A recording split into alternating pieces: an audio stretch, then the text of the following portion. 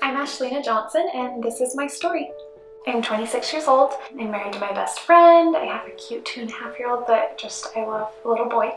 And then I get to teach 5th grade. I was diagnosed a little over a year ago with Hodgkin's lymphoma. I had a tumor that was pushing on my sympathetic nerve and was causing some symptoms that I just didn't know what was going on, and that's what they ended up diagnosing me with.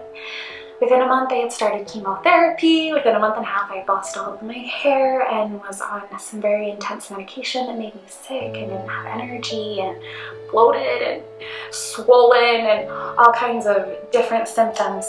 And from there, I did treatment for about 6.5 months. And then my last scan came back clean, and so now I'm just working toward getting my energy back and feeling healthy again and feeling like myself. So first of all, the one thing with chemo that I wasn't fully aware of is it gets worse as you go on. So like the first few times I was like, oh, I just feel like I have the flu.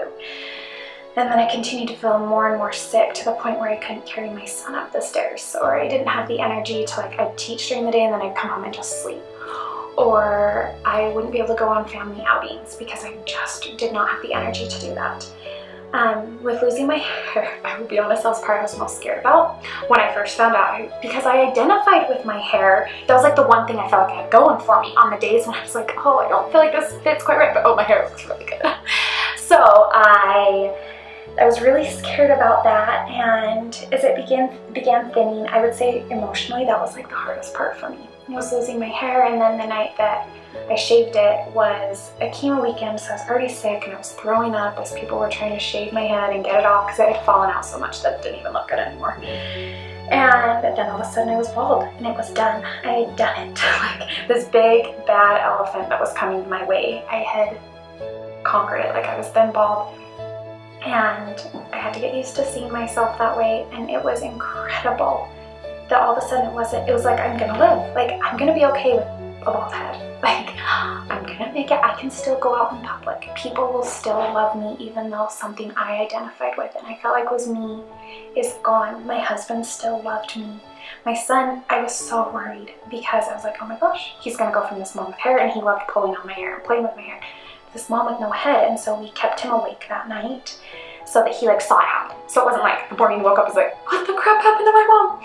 And I remember we'd shaved it all off. I was completely bald, and he came up to me and he rubbed my head, and then he put his hands on my face. He said, Mommy. And I thought, oh my gosh, he does not care what I look like. I am his mom. I am his caretaker. And I think that was the first moment I realized that in the end of the day, it does not matter what we look like. Each day I got to wake up to a child who didn't care. I got to wake up to a husband who loved me. I got to go to school to 10 and 11-year-olds who really just cared if I made sure they got to recess on time. They didn't care what I looked like. And then the communities that gave me love and did fundraisers, and that even though I would go through moments where I was truly depressed and I wasn't sure where I was going to be in a month, I'd go out to my mailbox and there'd be a package or a letter from someone or a piece of jewelry with a very thoughtful handwritten note. I'd go into my desk and there'd be something.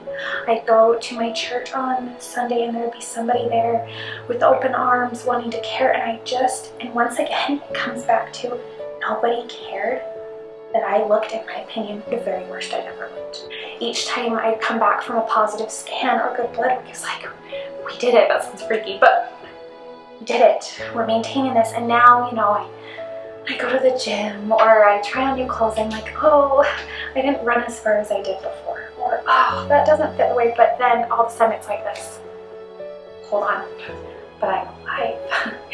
But I have 2 legs that work, and I have hands that work, and I get to do this. I get to be a part of this world. And of course, it'll come around every 6 months when I do, or every few months when I do my next doctor appointment or scan. That fear will come back, but in between, just living life as though everything's good. Because every day now to me truly is a gift. I know that sounds so cliche, but it is, because I can go on a hike, I can take my kids swimming, I can do everything I've wanted.